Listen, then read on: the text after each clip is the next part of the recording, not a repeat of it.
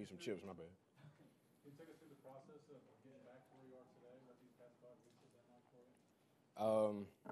I would say first 3 weeks, really not walking that great. And then just with the MCL, just kind of being the MCL, being that vascular kind of, at one point it just kind of continuously got better each and every day. From dry needling to cupping to massages to, you name it, I probably did it for the knee. So, and then just with the MCL, everybody knows MCLs connect to the hamstring, ended up having like a couple hamstring problems. So it's not just one thing I was dealing with. It was like multiple things throughout the 5 weeks. When you went down, it seemed like you thought that injury was pretty serious. Did you fear the worst at that point? I would say I'm more on the flexible end, and I done been in some bad tie-ups, and a lot of people probably wouldn't be standing here if they was in the same things that I was. So it's initially just kind of feeling it. I knew it wasn't the best, and who wants to be hurt when this is literally what I do every day, Monday through Sunday, bro. So it wasn't, it's not just I'm done for the time. It's, well, damn, I do this every day and I can't do it anymore. So I'm frustrated, and that's just what it was. You missed obviously 5 straight games. And how would you evaluate your performance tonight? Did you feel any rust, or were you able just to slide right in? Nah, felt good, bro. Felt good. Felt like y'all watched the game, and I was in the game, but as far as being in the game and being in my helmet, I felt good. Well, I'm pretty sure you were surprised to get the taunting penalty, but yet you can't point, right? Obviously. Take us through that, and then coming back over the sideline and dealing with Coach Bieniemy. Nothing to really talk through. It was Pat pitched it. Showing my personality. That's what we talk about, being me, playing football, man, and that's just what it is. You get the taunting penalty. It's 15 yards.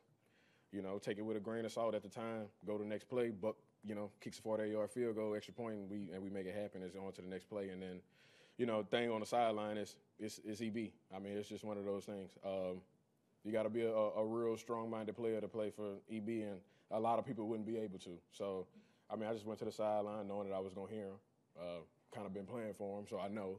And then, here comes TK, and here comes offense right behind me. So it's more than just, the things that y'all see. It's a brotherhood. It's, me and EB going back and forth one-on-one. It's, I could buy EB a pair of shoes, and then we arguing about the color. And, literally, that's the things that go on, throughout the week. And it's a relationship, and everybody, sees one thing, but, it's one thing when it's just us. And just the crowd being there it's kind of the crowd. But once we're on that field, man, it's kind of like a family-oriented thing. So that's why I ended up being yelling, mosh pit, laughing. So it was pretty cool. This is the second time in your career where it seemed like you were really hitting your stride and then you suffered the injury. I was just wondering how you pushed through maybe some of the mental frustration of this is happening to me again. How do I kind of get through this? It's hard. It's being a young player, man, and really, I just vividly remember telling my brother, I'm like, every time I hit my stride, bro, it just seemed like, something happening. And, then you got media saying whatever. And then it's kind of just like, bro, you're in a position that you're supposed to be in.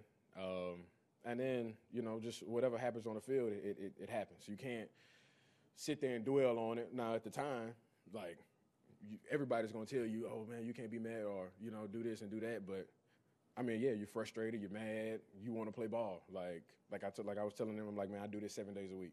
I go to the facility every day. And then when somebody tells you that you can't go do that, it's frustrating.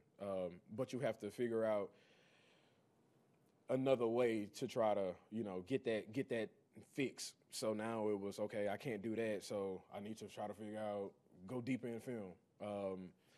Mental reps as far as watching practice. I need to, mentally trick myself as far as tell my body that I'm doing it when I'm really not.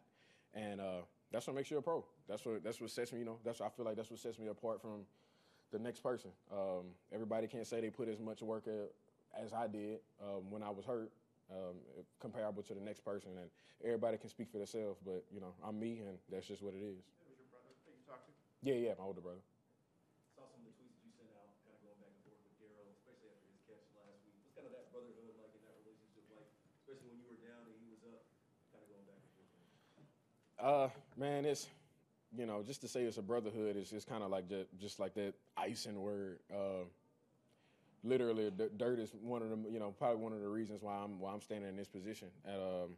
Just even when I got to LSU, just understanding defenses, understanding just little things on the field, off the field, learning stuff back in Louisiana. So it's not just I'm with him. He's my that's my boy, and he makes things work for me, and he makes everything easy. It's he's pretty much since it was time to really make things work.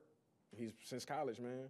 Since freshman year of college, first day walked in, he took me under his wing, and that's just what it was. And when I got drafted here, man, I was like, it's a blessing in disguise. Just knowing that it's gonna be those times that, unfortunately, that I was hurt.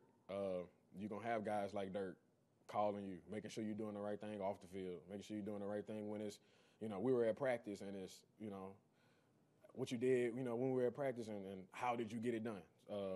And it might not be exactly like a coach. It's it's more like an older brother, and that's just what it was. And our relationship is a lot different from what I would say. People see tweets and everything, but literally, man, it's from the time that I was scholarship check, not touching in college, he was making ends meet, bro. So it's different with me and Dirty. Clyde, when did you know that you were going to be playing today and good to go? And as good as you looked, was there any thought process? Well, you got the bye week, a whole week to recover, to just wait until after the bye week to come back? Yeah, that was pretty much the whole week. And when you start telling the competitor, hey, man, you've been on the field, you look good. Oh, man, you did that move, you look good. And then that person starts to feel good at practice, and he's getting starting reps and rolling. It's kind of hard to tell him, that hey, you're not playing at all. You're just going to have to wait till after the bye week. Coach Reed doesn't roll like that. And, if you're going to go out and practice, you're either going to practice full or you're going to go into rehab. And it's as simple as that. Okay, thanks, Clyde. Bam. Appreciate